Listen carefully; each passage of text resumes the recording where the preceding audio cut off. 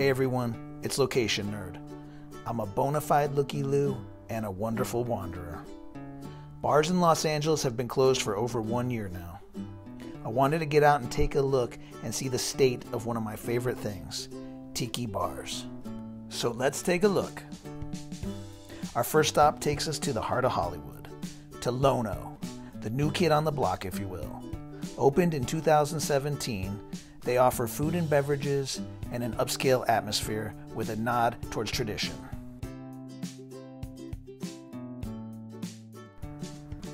On a recent visit, the building was shuttered and had been recently vandalized. Hopefully they can get cleaned up and open again real soon. Now we head east on Hollywood Boulevard, passing many beautiful old theaters and landmarks as we head towards the Los Feliz area of town, to probably one of the most famous tiki bars in the entire world. Yes, I am talking about Tiki Tea.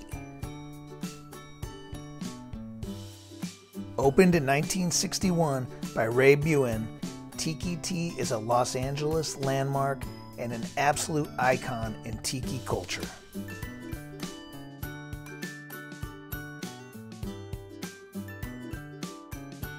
Known for its strong drinks, the building has been well maintained the last year, and I cannot wait for it to open again.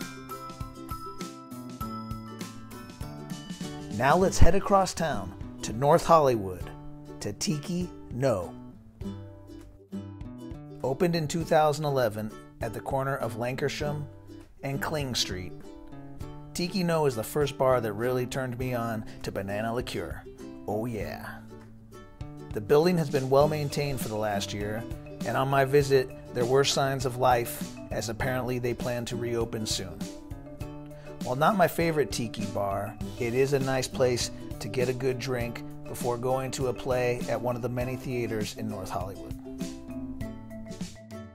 Now, speaking of favorite tiki bars, let's head 4 miles across town to the oldest tiki bar in Los Angeles, the Tonga Hut.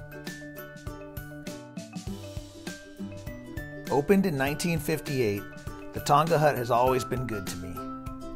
You can always get a table, and it never takes too long to get a drink. This is the front of the bar, which is actually now the back of the bar. And this is the back of the bar, which is actually now the front of the bar. Got it? The Tonga Hut pours great drinks, has great decor, and a great ambiance. I love their winter marketplace, and every Christmas time you can catch High Tide playing the Ventures Christmas album in its entirety. That's Marty Tippins. Hi, Marty. And now for a few others. The Pacific Seas, located in Clifton's in downtown Los Angeles, opened in 2016.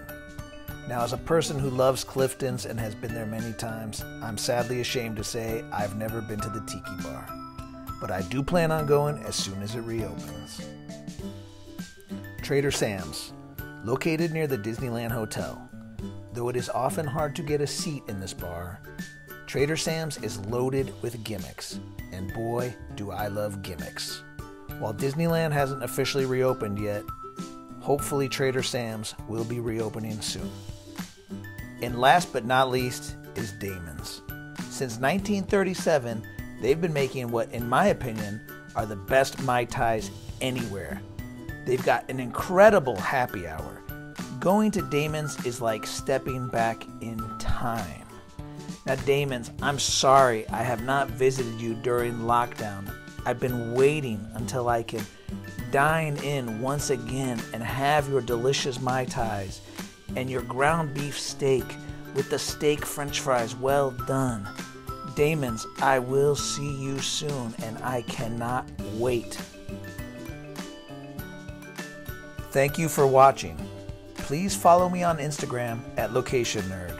And until we meet again, Okale Maluna.